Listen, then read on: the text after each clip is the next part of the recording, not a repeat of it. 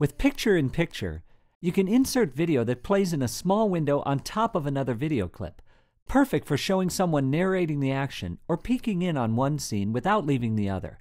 Picture-in-Picture is one of iMovie's advanced features, and it needs to be turned on in Preferences.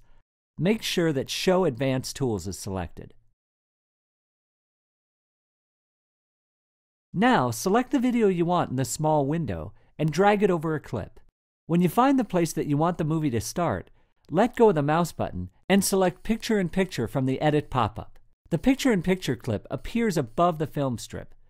To preview the clip, place the playhead just before it and press the space bar.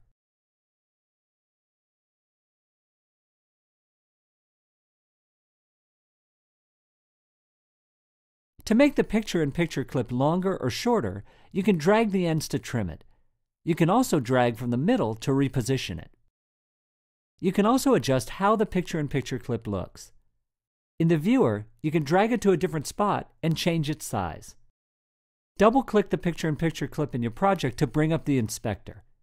Here, you can adjust how it looks and add an outline or a drop shadow so that your special effect looks exactly the way you want it.